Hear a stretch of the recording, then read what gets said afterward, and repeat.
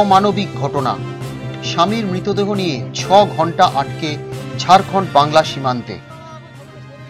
অমানবিক ঘটনা।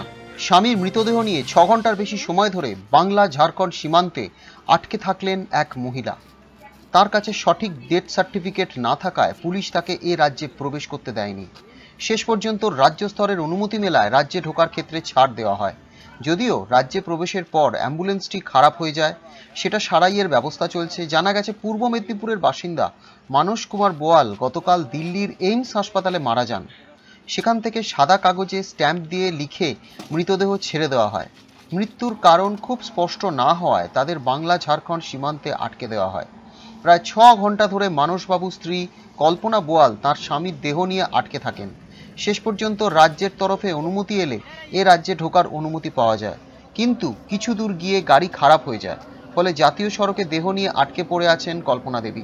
ওই অ্যাম্বুলেন্স আর সারানো যায়নি। শেষ পর্যন্ত অন্য অ্যাম্বুলেন্সে করে স্বামীর দেহ নিয়ে পূর্ব মেদিনীপুরের উদ্দেশ্যে রওনা হলেন কল্পনা দেবী। আমার রাজ্যে এসে খুবই কষ্ট পেয়েছি, খুবই যন্ত্রণা পেয়েছি। এরকম যন্ত্রণা আমি জীবনে ভুলতে পারবো না। এই যন্ত্রণা আমি আমার যতদিন বেঁচে থাকবো ততদিন আমি ভুলতে পারবো না। কিরকম অসুবিধার মুখে পড়েছিলেন কাকিমা? আমার কোনো বাচ্চারই ইচ্ছাটাই হারিয়ে গেছে। মনে হচ্ছিল যদি কেউ একটু বিষ কিনে দেয় খেয়ে এখানে মরে যাই।